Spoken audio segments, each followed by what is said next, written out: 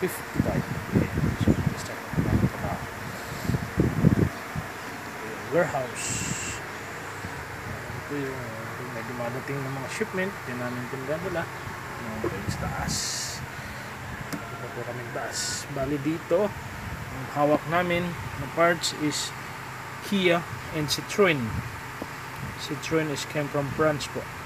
Nasasakyan. Vespa. Ang mga motor. Vespa. At minsan parts ng Maserati tsaka Ferrari. Kasi Grand Motors din po kasi ang may hawak nun. Okay. Start ng trabaho. Guys, burnout po dito sa Grand Motors. Burnout. Burnout. Di ba? Galing. Burnout po. Burnout.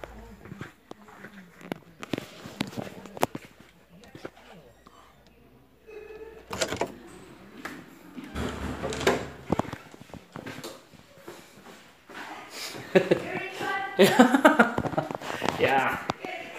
Brownout. The day is brown out this morning. We are currently experiencing brownout at Grand Motors. You follow me on YouTube, ah?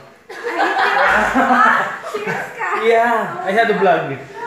Really? Yeah. You have really? What's your channel?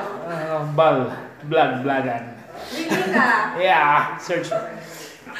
Okay. This is Amira. Mera and Kila, the two gorgeous employee in Grand Motors. Vlogging, my friend. Vlogging. Yeah, and this is my brother Mos. Hey, the muscle man. Muscle man. Muscle. And this is Shepa. Hi, Shepa. Hello. Rafi. No. You cannot see me, see? Yeah. Did you see me? Terlalu Nur. Oh, it's Like. yeah, man. Nur. It's like Slender Man. See. It's like horror movie. Ah. It's like horror movie. Yeah. This is the office of Michelle. Even though it's brown out, she's still working.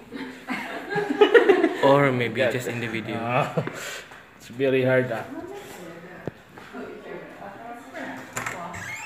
Creepy.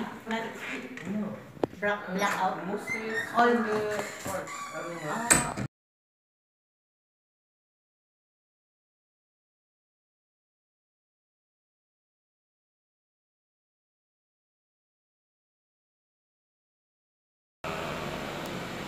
Pasensya na rin kung maka-istorbo. Medyo na lang po libangan ko dito eh. Ganun po siguro talaga pag OFW, maghahanap ka ng paraan kung paano ka malilibang. Kaya ako po lahat po ng pwedeng video at picturean ginagawa ko po. Kasi ang sa akin kasi syempre hindi naman tayo habang buhay nandito sa ibang bayan. Para at least pag uwi natin sa Pilipinas for good, may babalikan tayo. Kasi siyempre pag ilalagay mo lang sa memory card mo, mapupuno din ang memory card mo. At least pag nasa YouTube,